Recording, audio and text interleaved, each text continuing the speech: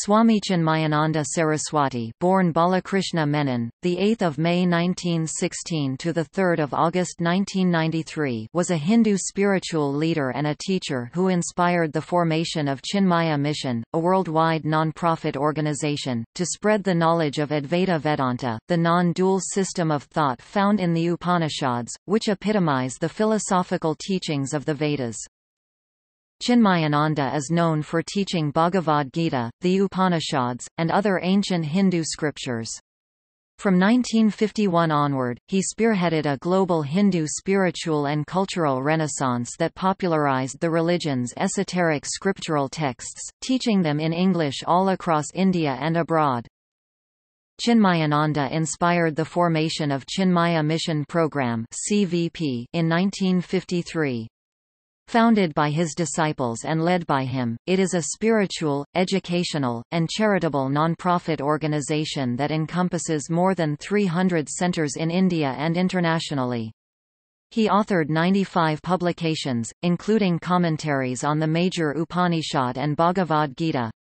He was a visiting professor of Indian philosophy at several American and Asian universities, and he conducted university lecture tours in many countries.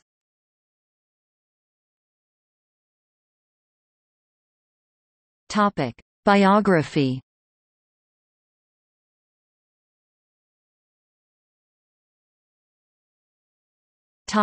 Early life and education. Balakrishna Menon, who later became known as Swami Chinmayananda, was born in the city of Ernakulam in present-day Kerala, India, on 8 May 1916, as the eldest son of a prominent judge, Vidake Karupathu Kuttan Menon. His mother, Parakuti Amma, died while giving birth to her third child, and his father remarried. He completed his formal schooling in Sri Rama Varma High School, Kochi (1921–1928), and Vivekodayam School, Thrissur (1928–1932). He completed his F.A. Fellow of Arts at the Maharajas College, Ernakulam (1932–1934), and his B.A. Bachelor of Arts at the St. Thomas College, Trichy (1935–1937). He went on to Lucknow University (1940–1943) to earn postgraduate degrees in literature and law. While completing courses in journalism, although he would go on to become a celebrated spiritual teacher, in his student years, Balan, as he was known, had yet to formally accept religion. In the summer of 1936, he visited the eminent sage, Sri Ramana Maharshi. By Chinmayananda's later personal accounts, when Ramana Maharshi looked at him, he experienced a thrill of spiritual enlightenment which, at the time, he promptly rationalized away as being mere hypnotism.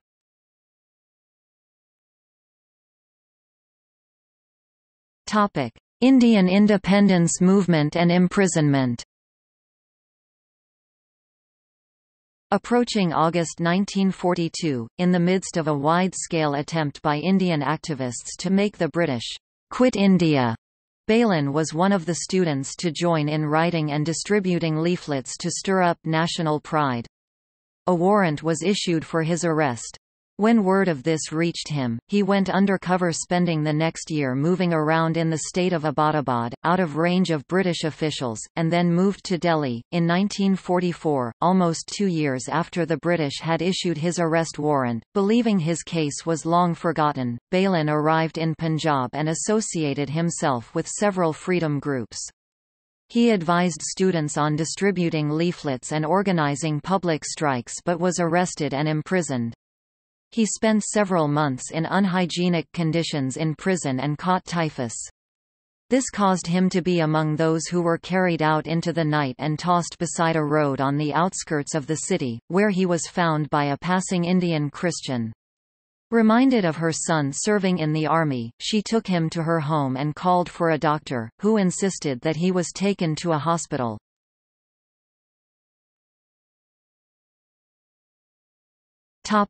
Career in journalism. Balan slowly recovered his health. K. Rama Rao gave Balan his first job, as a journalist at the National Herald, a young newspaper that had been founded a few years back by Jawaharlal Nehru. He wrote a series of articles on the imperative of socialism in a society where the vast majority of people were poor. He covered subjects ranging from history and culture to social and political issues. Articles such as, "In Praise of the Postman," and "The Mochi, Symbol of Craftsmanship," gained him a reputation as a controversial character. In 1947, he began a new series of articles for the Commonwealth.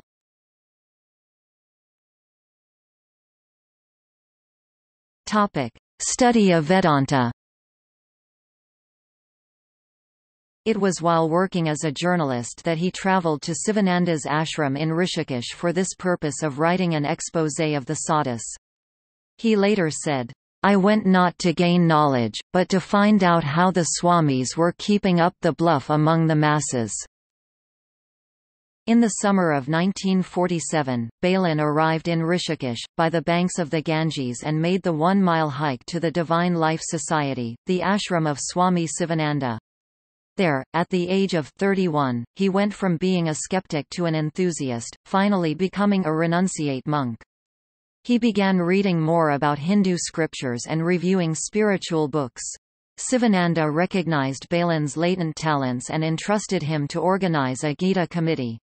Having returned to the Divine Life Society ashram, on 25 February 1949, the holy day of Mahashivratri, Balan was initiated into sannyasa, Hindu vow of renunciation, by Sivananda, who gave him the name Swami Chinmayananda, or bliss of pure consciousness. With Sivananda's blessing, Chinmayananda sought out one of the greatest Vedantic masters of his time, Tapovan Maharaj of Uttarkashi, and devoted the next few years of his life to an intensive study of Vedanta under his tutelage. As his disciple, from 1949, Chinmayananda led an extremely austere lifestyle and underwent a rigorous study of the scriptures.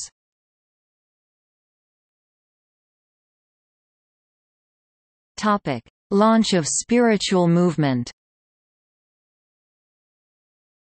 In 1951, flying in the face of orthodox Hindu traditions but with the blessings of his guru, Chinmayananda decided to bring the teachings of Vedanta to the masses. It had been traditionally a knowledge reserved only for Brahmins. In May of that year, he left the Himalayas with a plan to set out on an all-India tour and to visit places of worship to see how Hindu religious heritage was being handed down. He said of that time, "I was miserably disillusioned and disappointed about the stuff doled out as the best in Hinduism. My experiences during those 5 months of roaming only strengthened my conviction that I must execute." Upanishad Jnana Yajna sessions lecture series all over India, in all the great cities. Chinmayananda held his first lecture series at a Ganesha temple in the city of Pune in December 1951. His audiences soon swelled from a handful into thousands. Army officers from the Southern Command attended and the audience overflowed into the lanes near the temple. Brahmin priests were called to conduct the yajna Vedic ritual, and to their surprise, everyone in the audience, man and woman, across all social strata, was asked to participate in the rituals.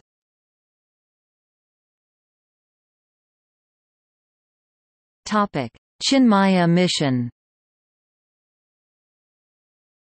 At the end of the second Jnana Yajna in Madras in 1953, a handful of people expressed the desire to create a forum for the study and discussion of Vedanta. Chinmayananda agreed in principle, but he said, "Don't start any organization in my name. I have not come here to be institutionalized. I have come here to give the message of our ancient sages, which has benefited me. If it has benefited you, pass it on." The Madras group insisted that the best way to pass it on was through the support of a forum. They wrote back pointing out that the word Chinmaya did not have to indicate Chinmayananda's name, since, in Sanskrit, the word itself means pure knowledge, which they were seeking. He conceded. On 8 August 1953, the Chinmaya Mission was formed. Before long, hundreds of study groups were set up all over the country for people to get together in small batches to study religion and philosophy in a systematic manner. Devi groups were organized for women to take up regular spiritual study and social work. In 1956, the 23rd Jnana Yajna in Delhi was inaugurated by the President of India, Rajendra Prasad. He spoke highly of the work Chinmayananda was doing to restore India's cultural glory. In a span of 5 years, Chinmayananda had instructed over 50,000 of his countrymen through 25 Jnana Yajnas across the country. On 6 March 1965, Chinmayananda set out on his first global teaching tour, covering 39 cities in 18 countries: Thailand, Hong Kong, Japan, Malaysia, United States, Mexico, Spain, United Kingdom, Belgium, the Netherlands, Sweden, Germany, Denmark, France, Switzerland, Italy, Greece and Lebanon.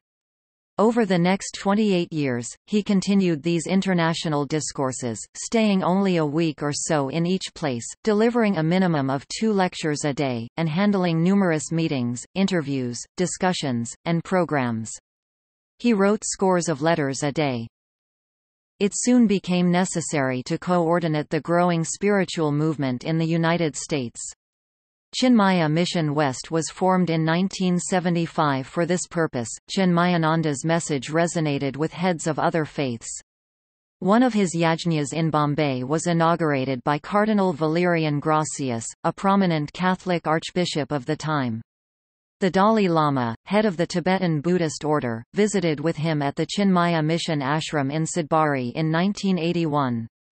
Chinmayananda was a supporter of interfaith dialogue and participated in many interfaith events. In 1992, he undertook a lecture tour of 12 U.S. universities to establish an international library and research center, the Chinmaya International Foundation, in Kerala, India.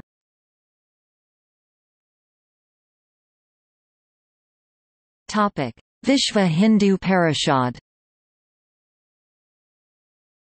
In 1963, Swami Chinmayananda wrote an article airing the idea of calling for a World Hindu Council, inviting delegates from throughout the world to discuss the difficulties and needs concerning the survival and development of Hindu culture.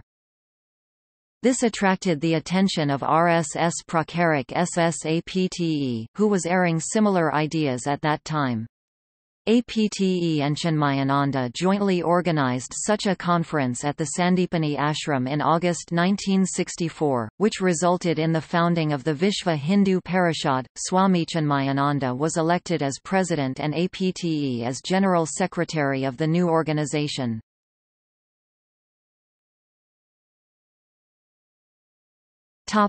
Death. Chinmayananda had chronic heart problems. He had his first heart attack in 1969, when his treatment at the newly opened Chinmaya Mission Hospital in Bangalore made him its first patient. In the summer of 1980, when he was in the United States for a series of Jnana Yajnas, he had to undergo multiple heart bypass surgery in Texas. On 26 July 1993, he suffered breathing problems in San Diego, California, and on 29 July he had emergency heart bypass surgery at Sharp Memorial Hospital. His condition continued to be critical and he was put on a life support system. He died on 3 August 1993. His followers mark the date as the occasion when he attained Mahasamadhi. On 7 August 1993, thousands of people were at Indira Gandhi International Airport in New Delhi when his body returned to India. It was transported to Sidbari, Himachal Pradesh, where it was finally laid to rest in accordance with Vedic ritual. A Mahasamadhi shrine has been built there.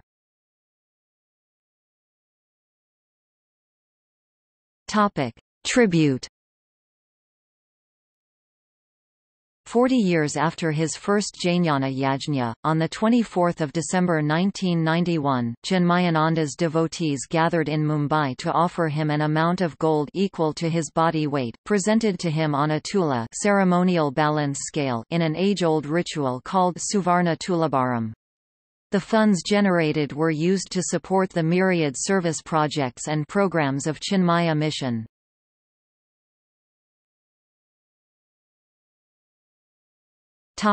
Legacy.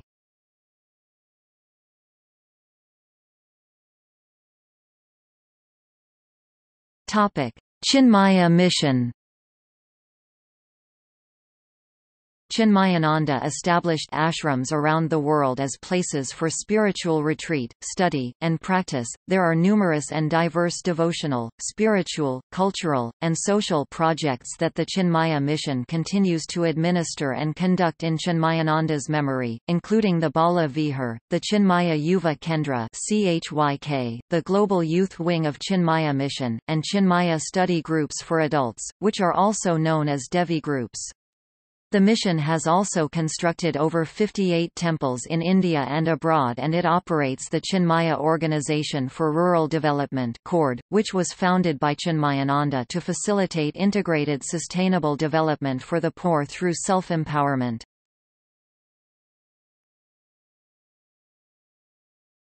Chinmaya International Foundation.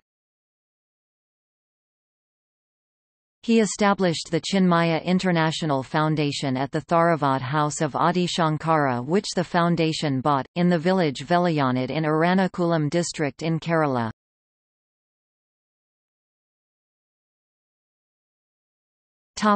Nursery school. From its beginnings in 1967 at a nursery school inaugurated by Chinmayananda in Kolangode, Kerala, India, today there are over 76 Chinmaya Vidyalayas schools, 7 Chinmaya colleges, and the Chinmaya International Residential School in India, and the first Chinmaya Vidyalaya outside India's borders, in Trinidad, West Indies.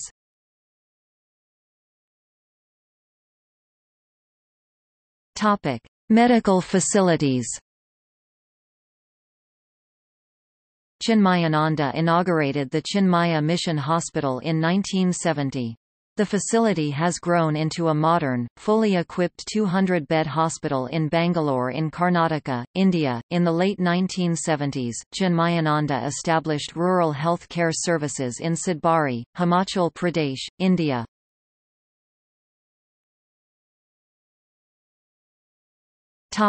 Publications. Chinmayananda authored 95 publications in his lifetime, including 40 commentaries on classical scriptural texts, 8 compilations, 13 co-authored works and 34 original works. Over the years, luxury hotels in India started keeping a copy of his commentary on the Bhagavad Gita in all their guest rooms. His books, written in English, have been translated into numerous regional Indian languages, including Hindi, Tamil, Malayalam, Marathi, Telugu, Kannada, Odia, Bengali, Sindhi, and Urdu, and in one European language, French. His birth centenary has been celebrated with publication of Chinmaya Birth Centenary Series. A series of 12 books are being published. The 11th in the series is on sadhana, the spiritual trail. The book is named as Life of I.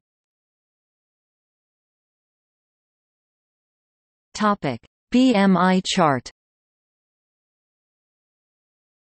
The BMI Body Mind Intellect chart is a teaching tool innovated by Chinmayananda that became one of his hallmarks. It categorizes the totality of human experience, according to the science of Vedanta, by drawing on 11 characters of the English and Devanagari alphabets.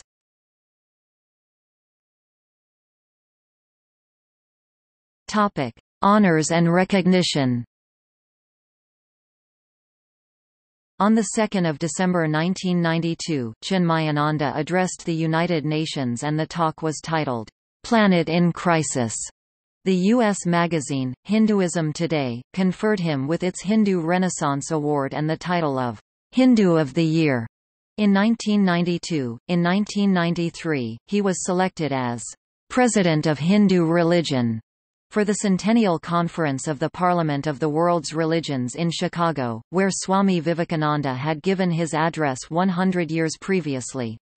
He was also to be honored for his selfless service to humanity in Washington, D.C. at World Vision 2000, a conference of religious leaders organized by Vishva Hindu Parishad on 6–8 August 1993. He did not attend either of the latter two functions, as he died on 3 August 1993. On 8 May 2015, Indian Prime Minister Narendra Modi released a commemorative coin to mark his birth centenary.